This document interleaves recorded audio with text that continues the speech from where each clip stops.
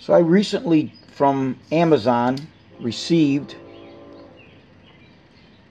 this Oben car window mount, and it is the CWM-01.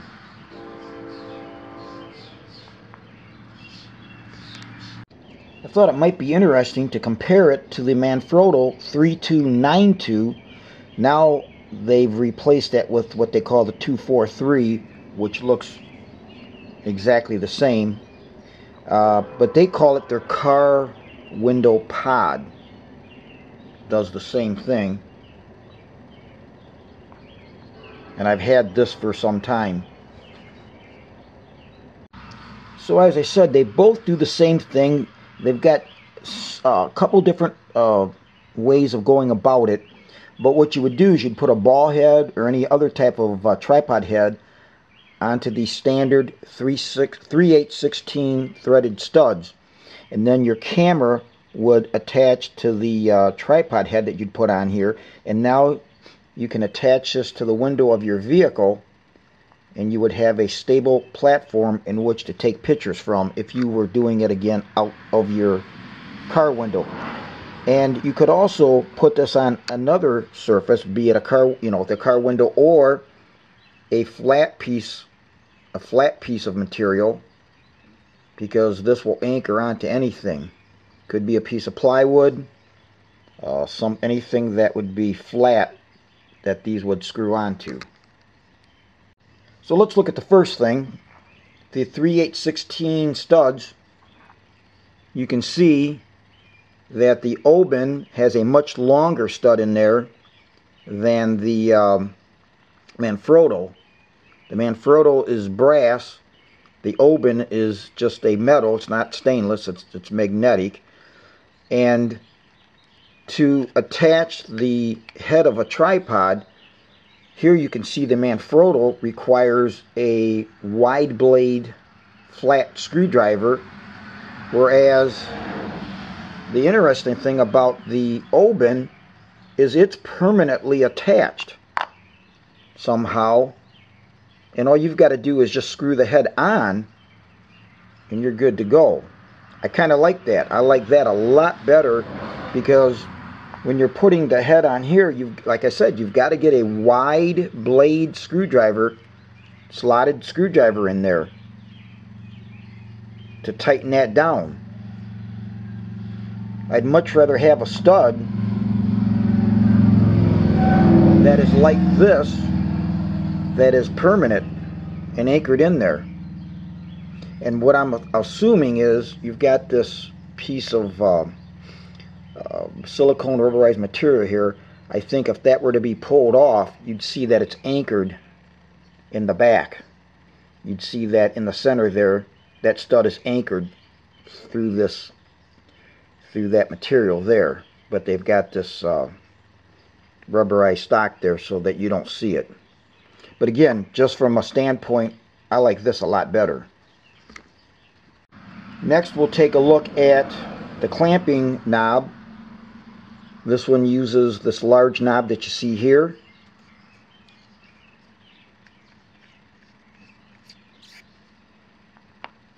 Your Manfrotto uses a smaller one,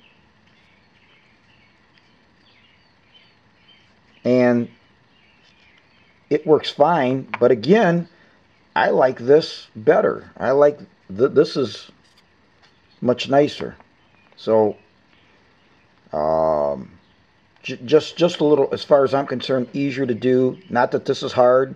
You're not going to be clamping this that tight, so it's somewhat immaterial, but if I was going to pick my favorite, it'd be the Oben. Next, we'll take a look at the pad that goes up against the window. Now this is the Oben, and it uses a rectangular pad that you see in there.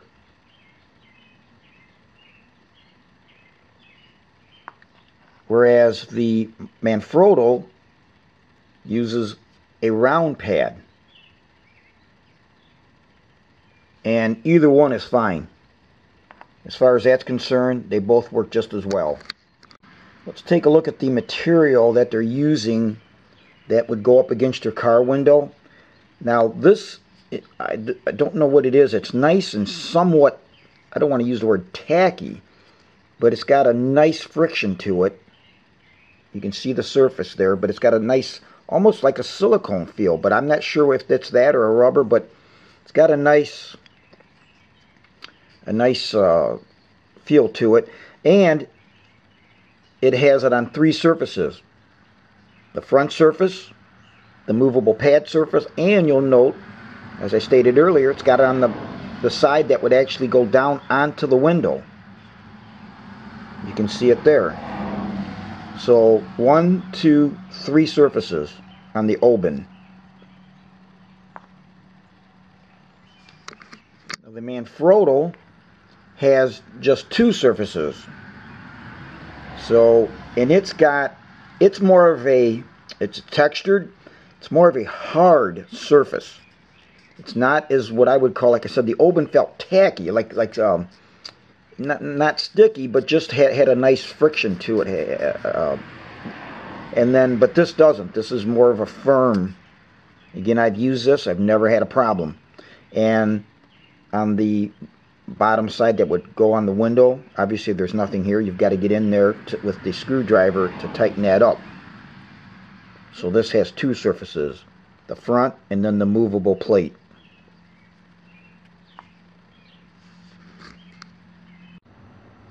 Here's the Manfrotto with the clamp all the way out to see what the capacity. And here you see the Oben, and it has a wider jaw capacity. Now if we take note, they also have lockdown screws. You can see here you've got 1, 2 on the Oben here, close to this 3/8/16 stud. On the Manfrotto you've got 2, and they're further apart. Now with a small ball head, those will not work. They're too far apart, because I use small ball heads. So if I wanted to tighten them down, it will not work on the Manfrotto. It will on the Oben. And speaking of those lockdown bolts, the Oben has Allen head set screws that they use, and they actually do give you an Allen head or an Allen wrench with this, but I elect to use my Bondus. I like my Bondus better, so I'm using my Bondus Allen wrench. Now on the Oben, for some reason, if you were to lose that set screw, it is an M6 by 1.0 pitch.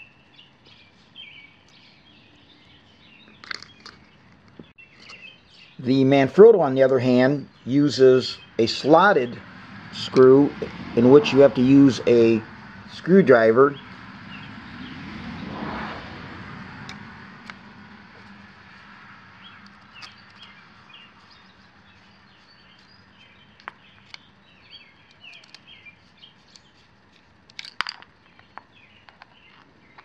like this. And I got to tell you, if I ever had the opportunity where I had a ball head that was big enough, I would definitely change this to the Allen head socket cap screws. Much easier to use. And interestingly enough, the Manfrotto uses the exact same thread, an M6 by 1.0 pitch.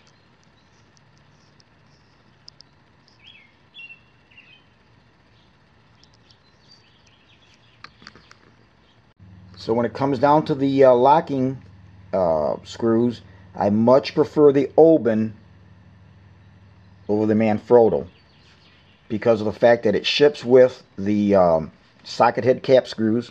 They're closer together, so with a smaller ball head, and I'm just not a big fan of the slotted. I think you can get a much better grip when you're using an Allen head wrench to tighten those down, but that's just my preference. Now with the Manfrotto and a smaller ball head, those lockdown bolts won't work. Now with the Oben, on the other hand, you'll see those two lockdown bolts. They will easily fit the diameter of a small ball head so that you could lock it down. Plus, I love the simplicity and ease at which all you've got to do is turn the ball head down. That stud doesn't turn like the Manfrotto. Tighten it down like that. Tighten down your two locking bolts there with an Allen head, and you're done. I think this is a much simpler design. Works great. And as I had stated earlier in the video, they do give you an Allen wrench, but I just prefer to use my Bondis. Now that is a 3mm Allen wrench. So once you have that ball head tightened down onto the surface there, just a matter of getting your Allen wrench in there.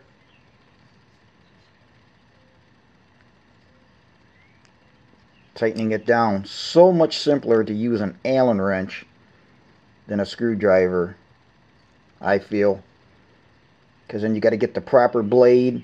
It might not be wide enough and or fat enough to properly grip the head of the bolt.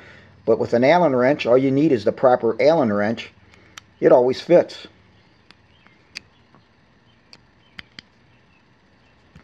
There you go. It's on there.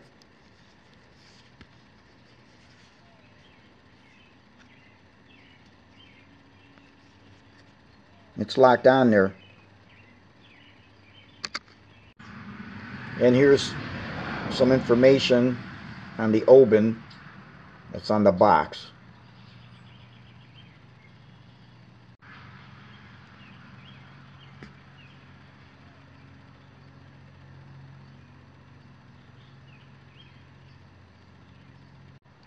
So you may ask, which one do I prefer? Well, I'll tell you what.